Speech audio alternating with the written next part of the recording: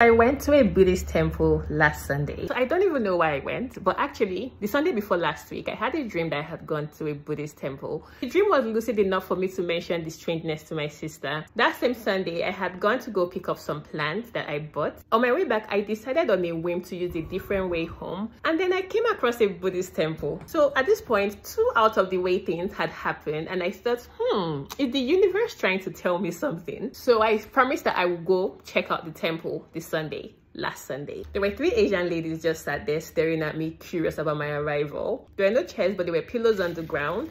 About 7 people were sat cross-legged on these pillows. The room was filled with the tranquility and fragrance of incense, and so I sat cross-legged, trying to make myself as inconspicuous as possible, which was futile because I'm literally the only black person there. The service started with a loud gong, and they were saying mantras in Vietnamese. I don't know Vietnamese, it's a new religion. I got scared. So I was born and raised Christian, and as Christians, we were taught to not interact with the spirituality of others, and that there was only one true religion. In my mind, I'm like, blood of Jesus, what have I gotten myself into? Who sent me to come here?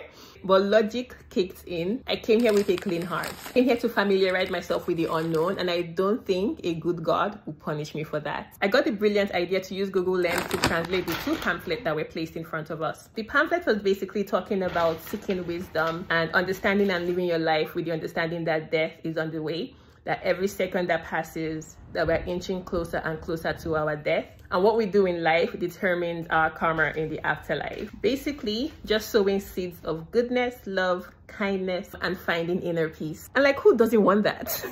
Unlike the spiritual high you get after like a Christian sermon, I really appreciated the quiet simplicity of the service. I was strangely calm in my disposition and honestly left solidifying my already existing belief that religion is really just religion. I feel like I make a lot of tree analogies, but I view God as a tree and we are the branches, and the branches represent your spirituality, your religion. Doesn't matter how you call on God as long as you call on God. So I stayed for 2 hours and left shortly after the service ended, leaving the Vietnamese woman as curious as when I had arrived.